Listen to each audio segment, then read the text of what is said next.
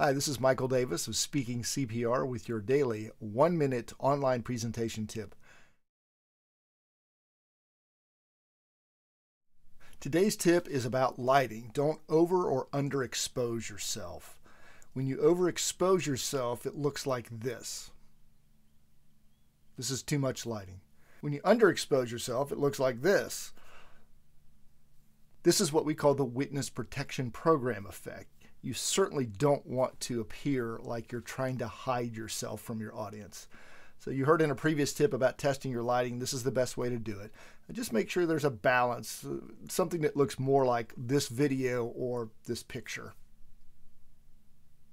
Just make sure you're not over or underexposed. You want to get that lighting as close to realistic as possible. You want people to feel like they're sitting right across from you and not just watching you on video.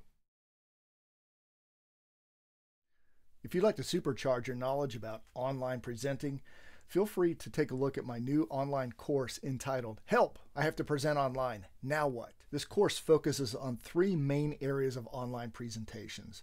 Number 1, setting a distraction-free environment for you and your viewers. Number 2, crafting clear and concise material that keeps the interest of your viewers. And number 3, delivering in an entertaining and informative style that keeps the interest of all attendees from beginning to end.